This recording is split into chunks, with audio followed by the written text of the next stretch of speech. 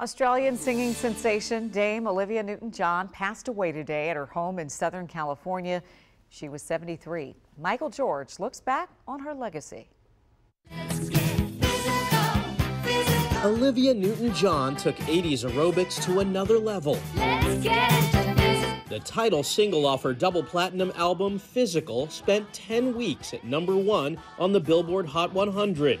It was not only the biggest hit of the pop singer's career, but the #1 hit of the entire decade. The English-born, Australian-raised singer rose to fame in the 1978 movie adaptation of the musical Grease.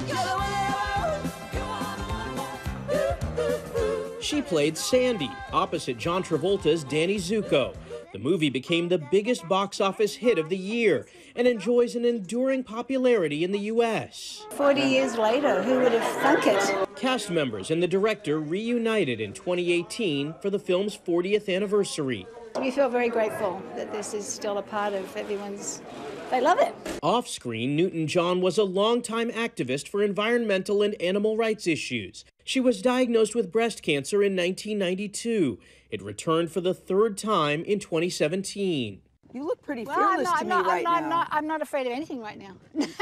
Speaking with Gayle King for Sunday Morning, Newton-John relied on her trademark sunny optimism. I've chosen that path to be grateful and to feel good about things because the other side's not so good. Newton-John poured her energy into her own healing and raising money for her cancer center in Australia, supporting research for plant-based medicine and wellness therapies. I'm really delighted with all the support that we're getting for the centre. Newton-John was made a Dame in 2020 for her service to charity, cancer research, and entertainment, all things close to her heart.